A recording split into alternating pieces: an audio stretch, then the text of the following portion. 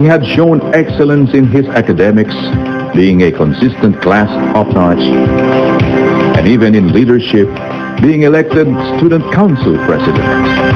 One who, in his youth, dreamt of becoming either a scientist or a doctor. But all these he gave up without hesitation when he heeded to God's calling.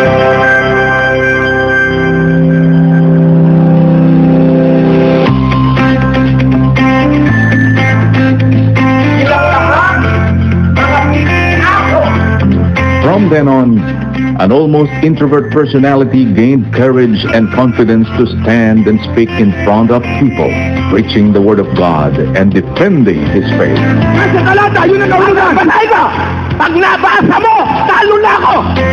He became famous for his God-given wisdom, which capacitated him to answer all kinds of questions. Ano po ang pinakapuso ng Biblia? Sukir ng sa Biblia pating sinisisis. He answered them all. No sweet talking, but only with the truth based on the Bible. Naparito ako para sabihin yung nasa Biblia, kahit magalit kayo't matuwa sa akin. Indeed, so much had happened within the span of 54 years.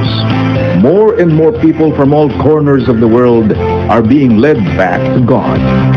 At the same time, though, more enemies of the truth surfaced and attempted to put him down.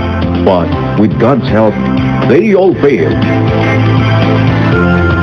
To this day, only one thing did not change.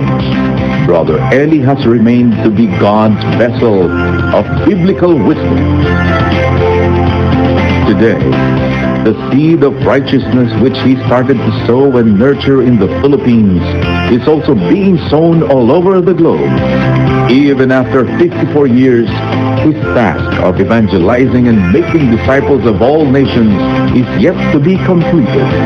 But as a faithful servant of God and of our Lord Jesus Christ, Brother Eli would gladly spend and be spent for the sake of the gospel and for the sake of the flock that he leads to the path of righteousness.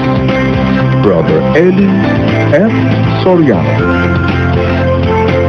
the evangelist and faithful servant of God.